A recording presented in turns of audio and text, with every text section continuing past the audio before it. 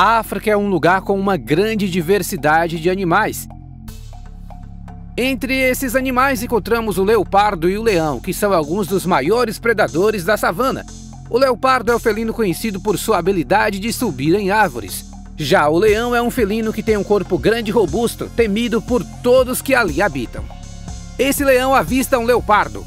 O leão é um felino que não gosta da presença de outros predadores em seu território. O leopardo não percebe a presença do leão que se aproxima. O leopardo é esperto, sempre caça sozinho. Esse animal é um ótimo caçador, podendo pegar presas até nas alturas das árvores. O leão quer pegar o leopardo de jeito.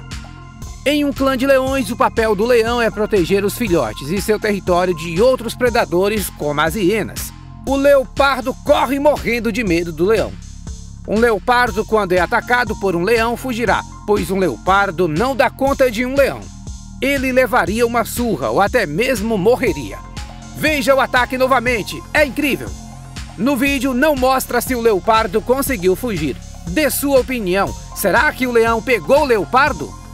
Se gostou do vídeo, dê um like, assim o YouTube entende que o vídeo é bom e recomenda ele para mais pessoas. Se ainda não é inscrito aqui no canal, inscreva-se e ative todas as notificações no sino.